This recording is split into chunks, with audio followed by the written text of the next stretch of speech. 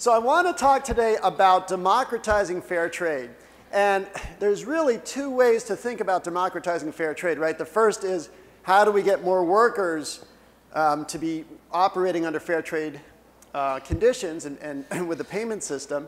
But the other piece that is equally important is, how do we get more people around the country to be consumers of fair trade products? And you know, when we launched Honest Tea, and I'll talk a bit about the story of Honest Tea, but when we launched it, the goal was never just to sell healthy drinks to healthy people. And as we build our business, our goal is not just to sell fair trade products to wealthy people. We really want to make our products as widely available as we can, for both in terms of access for distribution, but in access of price point, and access and mindset and mind share. We want people to think about fair trade as part of something they should be expecting. In every, you know, we always say with Honest Tea, we want to be everywhere beverages are sold. And we want people to think about fair trade being available wherever consumer packaged goods are available. And I want to share a bit about how this got started. So people ask me, well, why did you start Honest Tea? And the simple answer is, we were thirsty. My co-founder Barry and I, this is an excerpt from a comic book we wrote a few years ago called Mission in a Bottle. And up in the top left corner is my professor, Barry Nailbuff, from the Yale School of Management, and that's supposed to be me down in the bottom right-hand corner. And we were doing a case study of the beverage industry. And we were talking about what's out there, and Barry said, well, of course, we all walk the shelves of the grocery stores. We see literally walls of beverages. Is there anything missing? And it's hard to imagine there's anything missing. But back in 1995, all the drinks had the same calorie profile. They almost all had the same ingredient profile, the same sweetener. And so my hand went up. I said, how come no one's making a drink that's just a little bit less sweet? And so that was really the founding idea. I was in business school, so I didn't do anything about it. I came down to Bethesda, Maryland, and started working for the Calvert Funds, which does the socially responsible mutual funds. And I was enjoying the work, but one day after a presentation in New York City, I went for a run in Central Park, and after the run, I was thirsty, and after I was thirsty, I went to a beverage cooler in a store, and I said to my friend, there's nothing here. He said, well, there's lots of drinks. I said, they are, but they're all the same. And I said, I want to do something about it. I emailed Barry, and I said, I'm ready to act on this idea we discussed, and Barry had just come back from India, where he'd been studying the tea industry, and he had come up with the name Honest Tea. And if there's ever a moment where I felt like, you know, the clouds parted and, you know, I heard angels singing, like, that's an amazing platform of an idea to build a brand about authenticity, about social responsibility, and of course, natural. And so I left my job in the investment business and started Honest Tea out of my house. Barry came down and I brewed up 5 thermoses of tea, and I got an empty Snapple bottle that I pasted a label on. And we went to the local Whole Foods buying office and said, we want to sell this in your store. And to my great you know, delight / horror, excitement, the buyer said, OK, we'll take 15,000 bottles. And so we had to figure out how to make it. And then we just kept growing. And so we were the first to launch an organic bottled tea, the first to launch fair trade certified bottled tea. And we just yesterday, we're totaling up how much we've sold. And it turns out we sold 3.5 billion units since we started. So we're still growing. And this is what our growth looks like. And along the way, you can see all the different milestones. And the ones that we've highlighted here are, I would say, the steps, important steps that we take on our mission. And I included this quote. This is a quote that Martin Luther King said, but he was actually paraphrasing Theodore Parker. The arc of the moral universe is long, but it bends toward justice. And the reason I put it on this quote is because for us, we understand the direction the business has started. But keep in mind, and you can see from when we started very modestly in 1998, nothing was certified organic, nothing was certified fair trade. But we knew the direction. And so we just started with a less sweet tea. And as we started to learn about organic sourcing, we realized tea leaves are one of the few products that's never rinsed.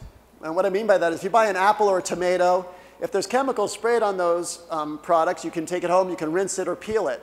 But with tea leaves, the only time they're rinsed is when hot water is poured on the leaves. So if there's any chemicals on them, that's what gets washed into the drink, into the cup, or into the bottle.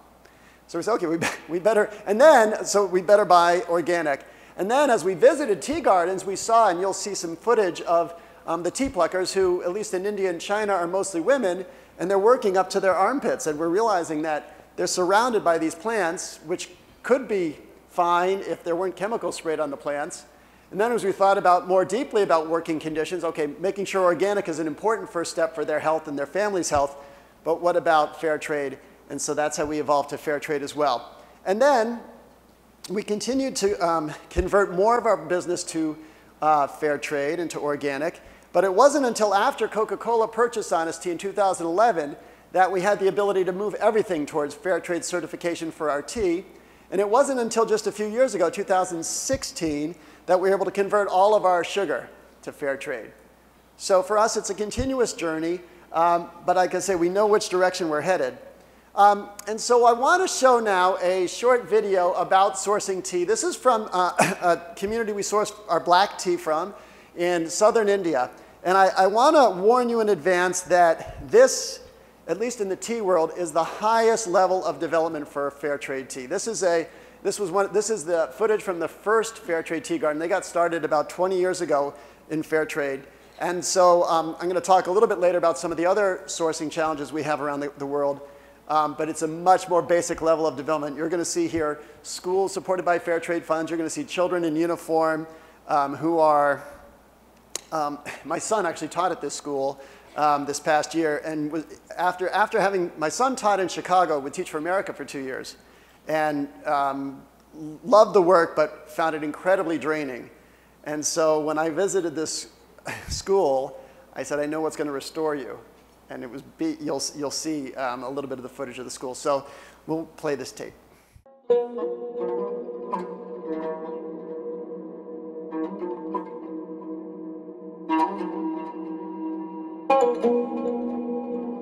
We wanted to learn more about where the tea for our raspberry tea comes from, the people picking the tea leaves, and the fair trade partnerships that we have with the community.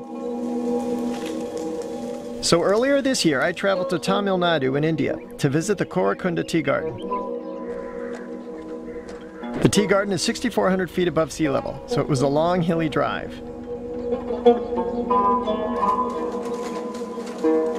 The tea leaves are either picked by hand or with special shears. The tea workers pick the top 2 leaves and the bud off the plants. Here's the 2 leaves, 1, 2, and the bud.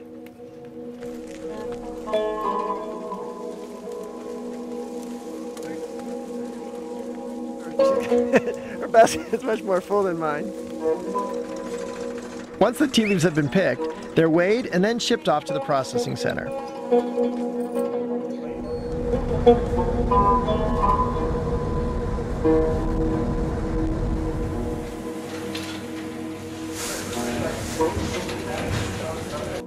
2/3 of the land is still rainforest, which helps explain why there's so much biodiversity. The landscapes in Korakunda are amazing, but the most cherished asset in the community is the school that's supported by fair trade funds. Thank you. In fact, the school is so impressive that people from surrounding communities try to get their children into the school, even if the parents don't work in the tea garden.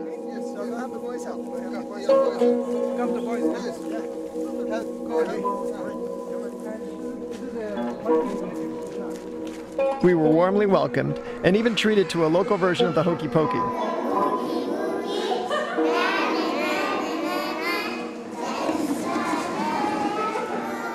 Just for fun, I brought along stomp rockets, a toy my sons and I have always enjoyed, and we even managed to get one stuck on the roof.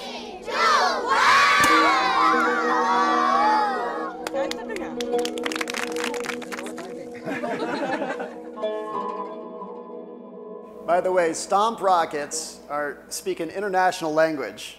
I've used those in Africa and Paraguay and India and China, and nobody doesn't love something shot off into the air like that. It's always fun.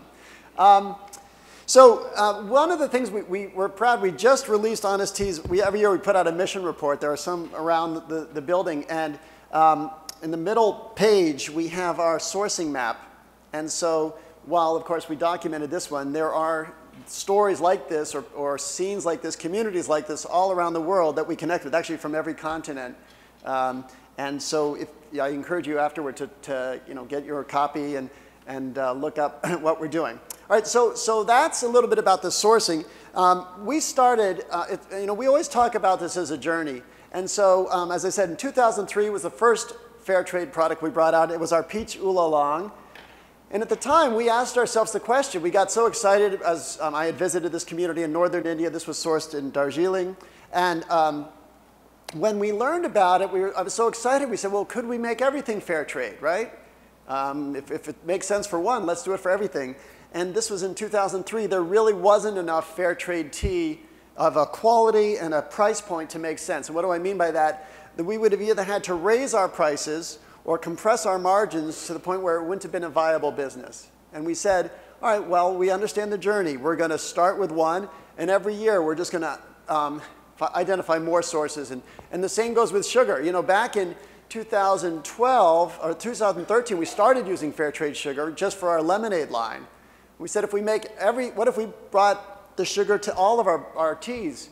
And we realized we would have been buying over 2/3 of the world's supply of organic fair trade sugar, which is not healthy for our business from a risk perspective, and not really healthy for the suppliers either, because if we go out of business, then they don't have, their business isn't healthy. So we worked with fair trade and with our suppliers to develop more fair trade certifications. As you heard, we contributed more than $490,000 in 2017, and you can see we're really getting scale. And I'll show a little bit more about the other things we've been doing. So it's been growing, but one of the things that we always want to make sure we're doing is, can we communicate what we're doing to the broader public?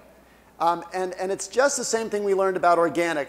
We learned that initially when people talked about organic, consumers often, when they hear organic, they hear expensive and tastes like cardboard. And so when people hear fair trade often, they don't necessarily, I think people in this room understand what fair trade means, but the broader consumer doesn't really, they might think it's expensive. They also might think it's like, is it free trade? Is it, is it NAFTA? People really don't have an understanding of what that means. So I'm going to show you how we try to make fair trade come alive. One of the things we do is we have the Honest Tea Mobile, and this is a mobile tea garden that we drive around the country. And it looks a bit like a tea garden, but there's pictures and videos from our suppliers, and we help illustrate what it means to work with fair trade. We actually have I'm going to talk a bit about a project we did with eye care, and we sort of show what it means to do that. We include our sourcing map and the ingredients so people can connect to the source.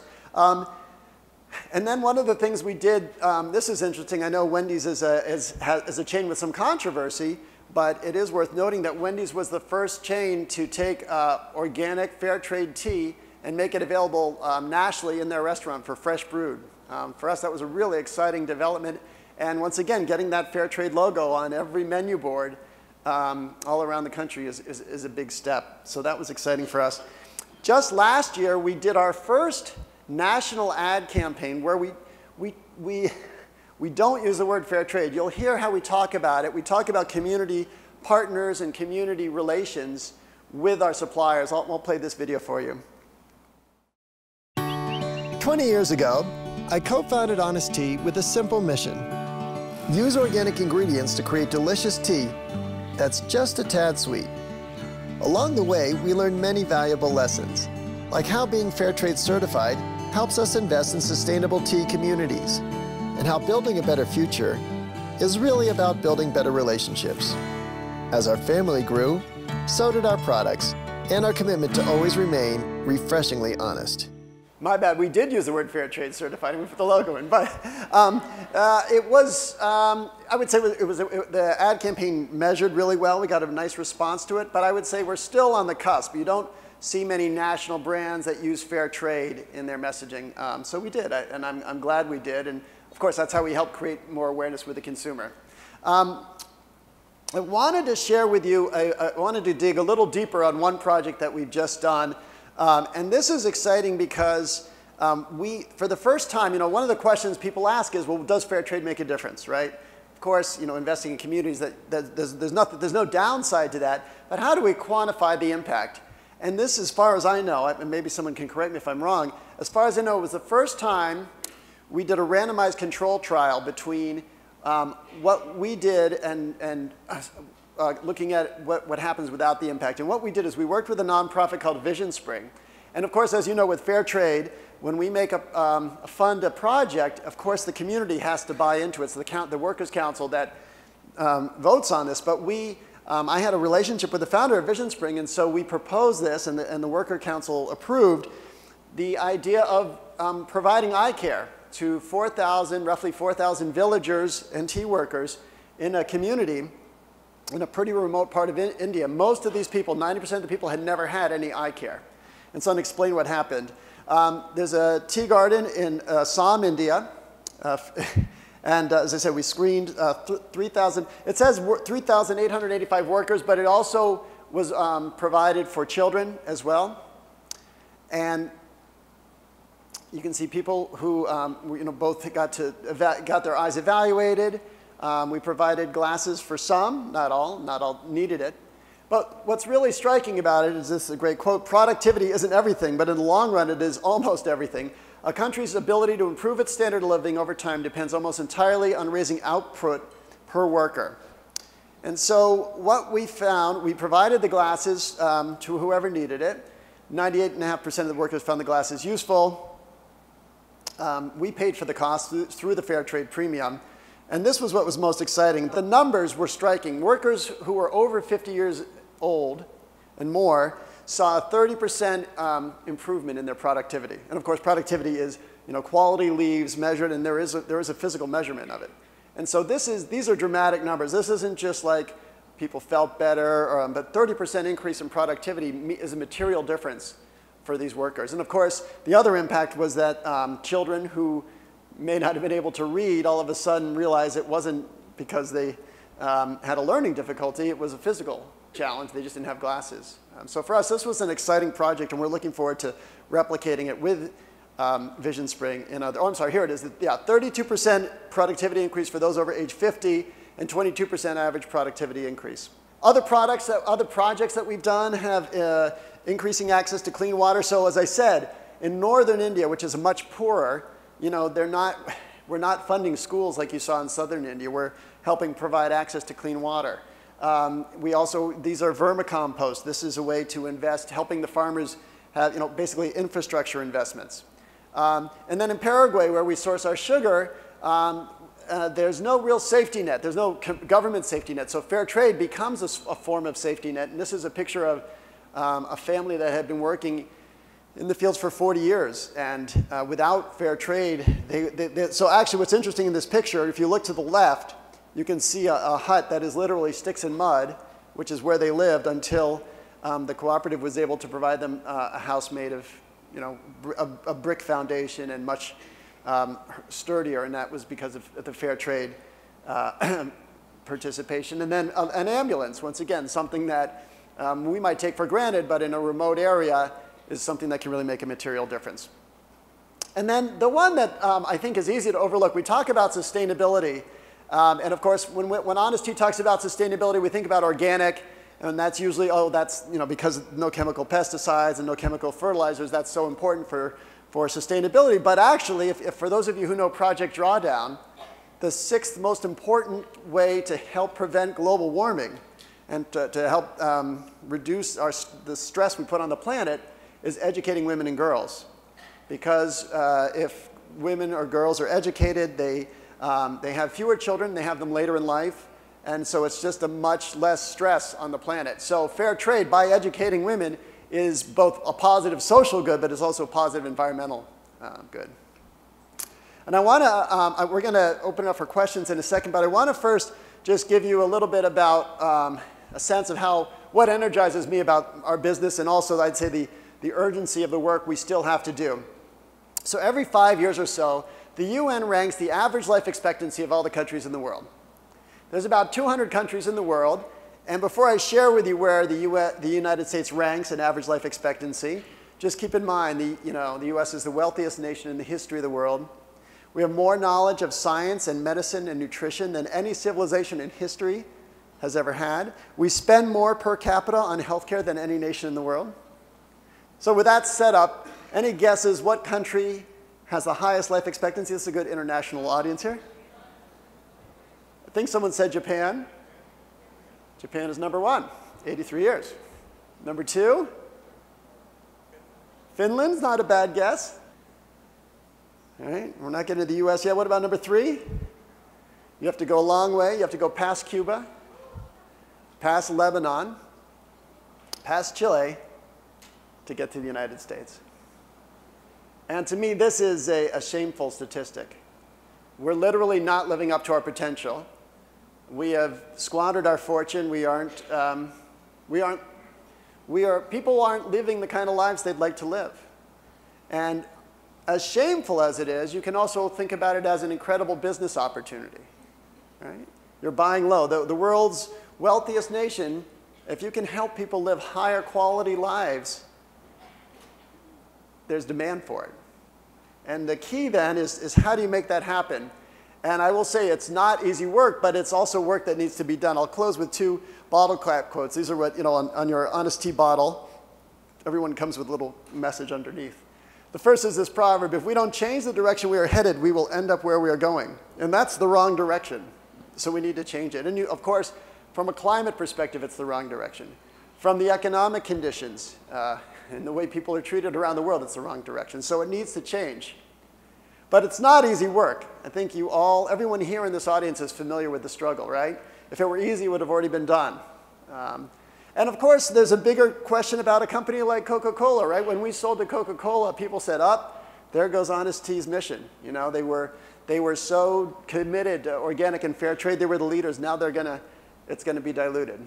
And I'm very proud of the fact that here we are. Honest Tea has now been part of Coca-Cola longer than we've been an independent company, because Coke first invested in 2008.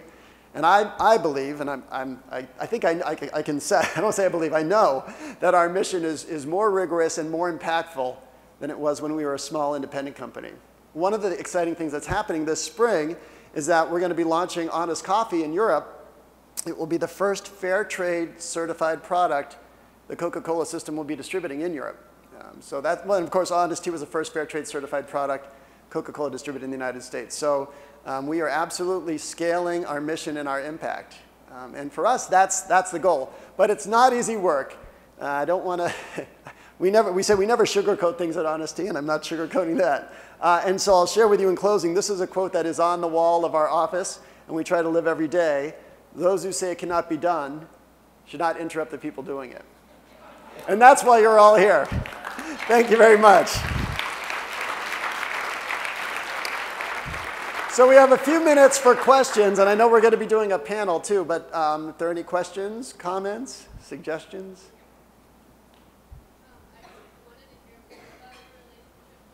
Sure. Yes. Good. Sure. So the question was our relationship with Coca-Cola, that a lot of people here have a harsh opinion of them, and have we had to make any compromises? And here's what I'll say. We didn't take the decision lightly, right? We've been growing this for 10 years, and we really understood. We were never, as I said, never about just selling healthy food to healthy people, so we needed to scale the business to get the distribution. We were in about 15,000 stores before we sold to Coca-Cola, mostly natural food stores, mostly on the coasts. Today we're in over 140,000 stores. That's just in the United States, not to mention, of course, what we're doing in Europe. So that part of the goal was met. In terms of compromises, there's been no compromise to the mission. I really do feel that, and I always welcome the challenge. If someone can point it out to me, and I've said this on our website and blogs, I want to be held accountable for it. But as I said, when we started, only 40% of our teas were fair trade certified. When Coke first invested, only 40% of the teas were fair trade certified. Now they all are. None of the sugar was fair trade. Now all the sugar is. And interestingly, the move to fair trade sugar, Honest Tea's managed in 2 offices. We have our office in Bethesda, and we have an office in Atlanta. The sugar analysis and proposal came from Atlanta. Of course, I supported it, but it wasn't something that I pushed on my own. There's been no pressure to compromise any of the ingredients. There has been occasional pressure to compromise some of the language. For example, our Honest Kids package, we sell a product called Honest Kids. It's a low-calorie organic drink for kids. And on the box, it says, no high fructose corn syrup. And when we were bringing that product to the Coca-Cola system for them to sell, they said, we'd like you to take that language off. And I said, is that a regulatory thing? They said, no, we're just we use that ingredient. I said, well, I understand your request, but we're going to keep it on because it's important to the consumer. And so I think one of the reasons that there hasn't been a compromise are few. If I were to give strategy tips to someone who's working with a big company, number one, make sure what defines your brand is there's objective measures for it. And this is why fair trade is so important. We don't use the word honesty as socially responsible or environmentally responsible. We use the USDA organic seal, and we use the fair trade certified logo. And those, as you know, cannot be compromised. And so when you have those delineations, even if there was pressure, and there hasn't been, if there was, I'd say, I can't do that. And so that really helps. It's almost like having a big brother behind me who's got my back. I think the other thing I'll say, and I don't mean to sound self-serving, but it certainly helps when the founder is still involved in the business. And so they know when I'm advocating something, I'm doing it because I believe in honesty. And it's too easy what happens, and I've seen it, and I think we've all seen it with brands, get bought by a big company, some brand manager comes in, they want to recreate the brand, and their goal isn't necessarily to build the mission of a business. Their goal is to get the next promotion. And so they're much more inclined to go along with what somebody says instead of putting their foot down and saying, no, this is not right, and I am going to, well, I mean, ultimately, I don't have any legal protection around honesty. The only protection I have is if I leave and say, I don't believe in it, I'm gone, and I'm still here. So that's a good sign. Maybe one more question before we get our panel?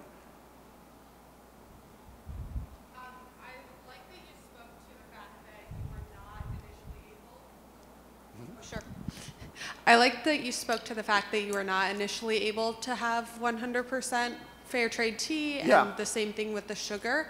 But it sounded like you always had a very clear vision of what you wanted your business to be, and you were willing to slowly get there and everything.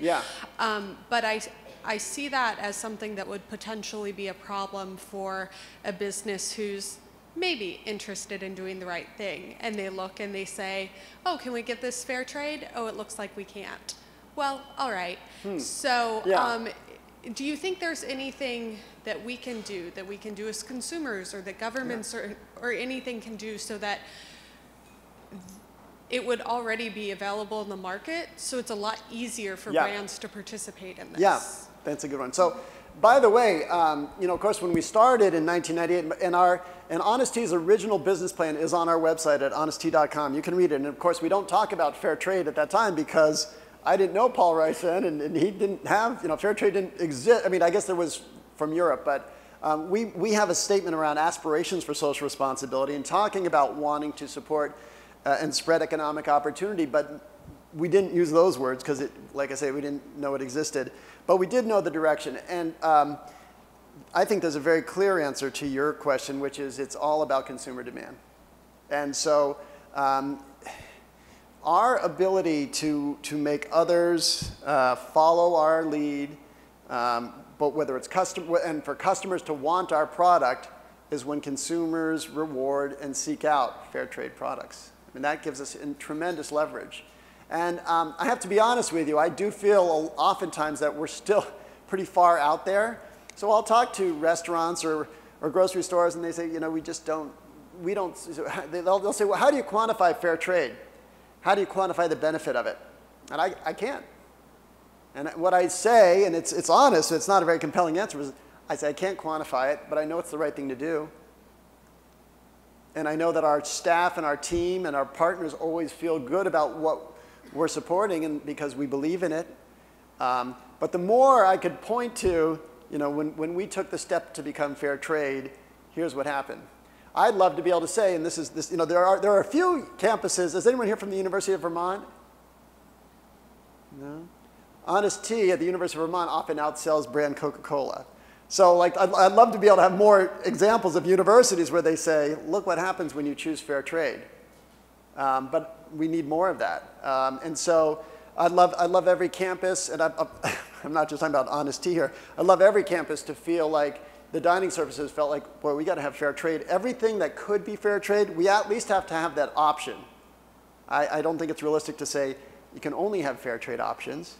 But every occasion, every meal occasion, every food occasion, if there is fair trade, every university should have that available. And then ideally when it sells well, you'll get them seeking out more. So that really is the key. It starts with consumer demand, and that's how you bring it to scale. And of course, the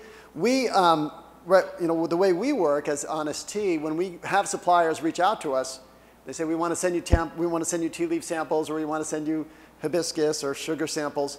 I say, well, is it organic and fair trade certified? And if they say no, I said, then don't send it. We can't even consider it. And so, when you have that bar, obviously that motivates others. And I wish I could say we're seeing more gardens convert to fair trade, but the fact is a lot of the gardens we work with aren't able, they sell more tea than there's fair trade demand. So they sell it in the general market without that premium. And of course, they wish more people were buying fair trade, so as do I.